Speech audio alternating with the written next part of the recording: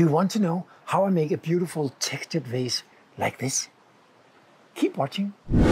I start out with a bit more clay than I would usually use for a vase this size. That's because I need the extra thickness to carve in. After raising it to the cylinder and making sure that the surface is super smooth, I'm ready to scratch it. After I've done that, I start expanding it to make the scratch effect, the texture, a little more dramatic. I fine-tune the top of the pot with a soft grip. Look at how nice it is! After drying to a leather hard state, I trim it to make it as light as possible. That feels good.